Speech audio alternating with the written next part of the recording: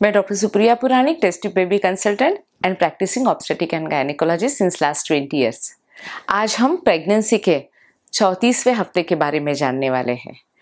इस हफ्ते में हमारे शरीर में क्या बदलाव होते हैं, हमारे बेबी में क्या चेंजेस होते हैं, हमें इस वक्त कौन सा ख्याल रखना है और उसके साथ ही साथ हमारे होने वाले डैडी के लिए हमारी क्या सलाह रहेगी। तो आइए हम जानेंगे हमारे शरीर में क्या बदलाव होते हैं। हमारा गर्भाशय कांस्टेंट स्पीड से लगातार बढ़ रहा है। अभी गर्भाशय का ऊपरी हिस्सा हमें नाभि से 5.5 इंच दूरी तक महसूस होता है। ये 34वें हफ्ते में हमारे शिशु के साइड में जो तरल रहता है उसको हम एमनियोटिक फ्लूइड कहते हैं, उसकी मात्रा सबसे ज़्यादा रहती है। ये 34 to 36 वीक्स तक ये मात्रा ज़्यादा रहती है। 37 वीक्स के बाद ये पानी की मात्रा कम होना शुरू हो जाता है, क्योंकि बढ़ते हुए बेबी को अभी थोड़ा ज़्यादा स्पेस चाहिए होती है। बेबी की तरफ जाने वाला ब्लड फ्लो अभी कम होना शुरू हो जाता है, इसीलिए ये पानी की मात्रा कम होती जाती है। इसीलिए 37 वीक के बाद आप नोटिस करोगे कि बेबी की जो मूवमेंट्स होती रहती है, हरकतें होती रहती है, उसमें थोड़ा चेंज हो जाता है, बदलाव आ जाता है। इस सप्ताह से आप नोटिस करोगे कि हमारी नाभि थोड़ी उल्टी हो गई है और वो ज़्यादा सेंसिटिव हो गई है, और हमारे जो कपड़े हैं वो जब नाभि को टच करते हैं तो कभी पेनफुल दर्द सा हम महसूस कर सकते हैं। इससे बचने के लिए आप अपनी नाभि पे बैंडेड या टेप से आप नाभि ढक सकते हो, तो ये सेंसिटिविटी थोड़ी कम हो जाती है। और डिलीवरी के बाद ये जो उल्टी नाभि हो गई है वो अपने आप सीधी हो जाएगी, तो उससे बिल्कुल डरना नहीं है। आप ये भी महसूस करना शुरू करोगे कि अभी आपके चेहरे पे, हाथों पे, पैरों पे सूजन आना शुरू हो गया हो। ये हफ्ते से आप थोड़ी सिर दर्द होना, योनि में पेन होना, ऐसी भी शिकायतें महसूस कर सकते हो। तो आइए हम जानेंगे हमारे बेबी में क्या बदलाव होते हैं। हमारे बेबी की लंबाई लगभग 17.5 इंच तक पहुंच जाती है और बेबी का वजन 2.25 किलो तक हो जाता है। लेकिन इस हफ्ते से बेबी की लंबाई अभी ज़्यादा नहीं बढ़ने वाली है। ये लंबाई अभी फ्रीज हो गई है और इस हफ्ते के बाद बेबी का सिर्फ वजन ही बढ़ने वाला है। बेबी की त्वचा के अंदर अभी फैट का स्टोर ज़्यादा मात्रा में तैयार होता जा रहा है। ये फैट का लेयर ये बेबी के लिए बहुत ही महत्वपूर्ण रहता है, क्योंकि डिलीवरी के बाद यही फैट का लेयर बेबी का तापमान यानी कि टेम्परेचर नियंत्रित रखता है। बेबी के चेहरे की बनावट अभी पूरी हो गई है। सिर्फ बेबी का मस्तिष्क यानी कि ब्रेन एंड स्पाइनल कॉर्ड की नसें अभी परिपक्व होना शुरू हो गया है। बेबी के सिर्फ फेफड़े यानी कि लंग्स यही लास्ट मैच्योर हो जाते हैं, लेकिन फिर भी इस समय में बेबी डिलीवर हो जाता है तो वो अच्छी तरह से सांस ले सकता है। तो आइए हम जानेंगे ये 34वें हफ्ते में हमें क्या ख्याल रखना है। इस सप्ताह जब आप हॉस्पिटल में डॉक्टर के पास जाओगे तो डॉक्टर आपको बेबी की ग्रोथ के बारे में बताएंगे। डॉक्टर जब हाथ से फील करते हैं, हार्ट बीट्स देखते हैं, तो पहचान लेते हैं कि बेबी की ग्रोथ सही तरह से हो रही है या नहीं, या बेबी के साइड का पानी ठीक रहेगा या नहीं। तो इस हिसाब से डॉक्टर आपको सोनोग्राफी की एडवाइस दे सकते हैं। जब डॉक्टर महसूस करते हैं कि ग्रोथ थोड़ी कम है तो डॉक्टर आपको बार बार सोनोग्राफी की सलाह देंगे। इस हफ्ते में भी डॉक्टर आपको डॉपलर स्टडी के लिए बोल देंगे।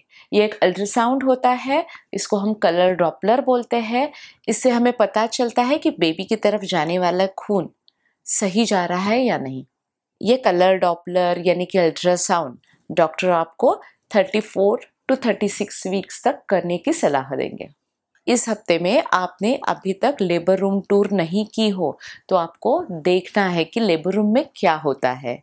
तो ये हम जानेंगे डिलीवरी के दौरान क्या क्या होता है, ये प्रोसेस कितना लंबा रहता है। आज मैं आपको डिलीवरी के इम्पॉर्टेंट स्टेजेस के बारे में बताने वाली हूँ। डिलीवरी ये एक प्रोसेस रहती है और ये प्रोसेस किसी में छोटी रहती है, किसी में लंबी रहती है। किसी में डिलीवरी 8 से 10 घंटे में हो जाती है और किसी में 24 आवर्स तक भी नहीं होती। डिलीवरी को 4 स्टेजेस में यानी कि चरण में बांट दिया जाता है।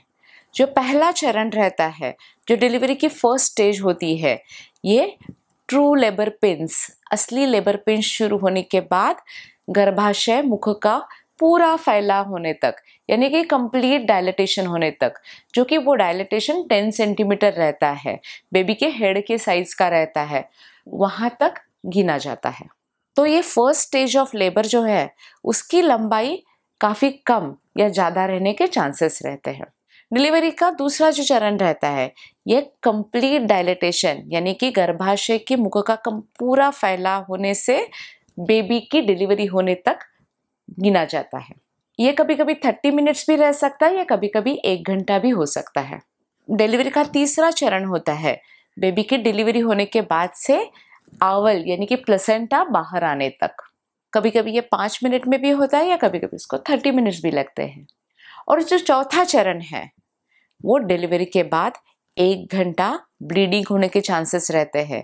इसलिए ये ब्लीडिंग यानी कि रक्तस्राव हमें देखने के लिए हम उसको लेबर रूम में रखते हैं। इस हफ्ते में और एक महत्वपूर्ण बात हो सकती है हमारा हीमोग्लोबिन जान लेना, क्योंकि हीमोग्लोबिन की मात्रा अच्छी रहना ये बेबी के लिए भी इम्पॉर्टेंट है और हमारे डिलीवरी प्रोसेस के लिए भी इम्पॉर्टेंट है। जब 28 वीक्स में हम ब्लड की जांच करते हैं और डॉक्टर हमें बताते हैं कि आपका हीमोग्लोबिन कम है, तो आपको कुछ चीज़ें करने के लिए बोल देते हैं, आपका आयरन का प्रिपरेशन चेंज करने के लिए बोल देते हैं। और एक महत्वपूर्ण बात जो डॉक्टर आपको बता सकते हैं कि हीमोग्लोबिन की वापस से जांच करना। हीमोग्लोबिन की मात्रा से हमारे बेबी पे भी असर होता है और डिलीवरी प्रोसेस में भी इफेक्ट पड़ने के चांसेस बहुत ज़्यादा रहते हैं। हीमोग्लोबिन की मात्रा कम रहने से बेबी में भी एनीमिया हो जाता है। हीमोग्लोबिन कम रहने से कभी कभी प्रीमेच्योर यानी कि समय के पहले डिलीवरी हो सकती है। जब हीमोग्लोबिन की मात्रा कम रहती है और डिलीवरी प्रोसेस में जो ब्लीडिंग हो जाता है, तो कभी कभी ये रक्तस्राव अपनी माँ टॉलरेट नहीं कर सकती और माँ शॉक में चली जाती है।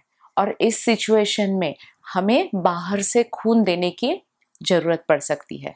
हीमोग्लोबिन बढ़ाने के लिए आयरन की मात्रा सही तरह से लेना बहुत ही ज़रूरी रहता है। कभी डॉक्टर जब हम दवाई देते हैं, हम लगातार लेते रहते हैं, फिर भी हीमोग्लोबिन की मात्रा नहीं बढ़ती, तो डॉक्टर आपको इंजेक्शन से सलाइन के थ्रू आयरन की मात्रा चढ़ाते हैं। ये आयरन हमें हरी सब्जियों में मिलता है, स्प्राउट्स में मिलता है, ड्राई फ्रूट्स में मिलता है, तो इन सारी चीज़ों की मात्रा आपको अच्छी रखनी है। तो आइए हम जानेंगे हमारे होने वाले डैडी के लिए हमारी क्या सलाह रहेगी। आप तो अपने आने वाले मेहमान की तैयारी में व्यस्त रहोगे, लेकिन आपको ये भी देखना है जब हमारे मम्मी का वजन हद से बढ़ रहा है, यानी कि हर 2 हफ्तों में 1 किलो से ज़्यादा बढ़ रहा है, तो हमें अपने मम्मी के बीपी पे ध्यान रखना बहुत ज़रूरी है।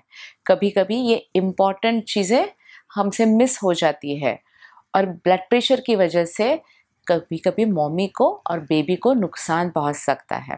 तो मैं आपको एक सलाह दूंगी, जब मम्मी का वजन ज़्यादा बढ़ रहा है, उसके चेहरे पे हाथों पैरों पे बहुत सारा स्वेलिंग है, तो एक बीपी मशीन आप खरीद के घर लेके आना। जो डिजिटल मशीन रहता है वो ज़्यादा महंगा नहीं रहता, लेकिन ये काफ़ी यूज़फुल रहता है।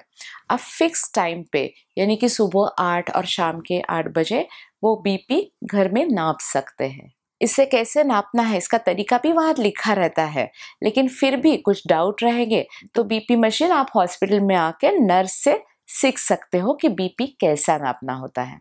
जब ये बीपी ज़्यादा बढ़ता है, यानी कि ऊपर का ब्लड प्रेशर जिसको हम सिस्टोलिक ब्लड प्रेशर बोलते हैं, ये 140 से जब ज़्यादा रहता है, और निचला ब्लड प्रेशर जिसको हम डायस्टोलिक ब्लड प्रेशर बोलते हैं, वो 90 से ज़्यादा रहता है, तो आपको तुरंत डॉक्टर के पास जाना है। और डिलीवरी के बाद भी ये बीपी मशीन वेस्ट नहीं होने वाला, क्योंकि घर में जो बुजुर्ग रहते हैं उनका ब्लड प्रेशर नापने के लिए भी ये बहुत उपयुक्त होगा। तो इस वीडियो में हमने जान लिया कि 34वें हफ्ते में हमारे शरीर में क्या बदलाव होता है, हमारे बेबी में क्या बदलाव होते हैं, हमें इस हफ्ते कौन सी केयर करनी है और हमारे होने वाले डैडी के लिए हमारी क्या सलाह रहेगी। तो इसके बारे में कोई प्रश्न रहेगा तो हमें ज़रूर लिखिए और हमारी ये series pregnancy week by week ज़रूर देखते रहिए। धन्यवाद।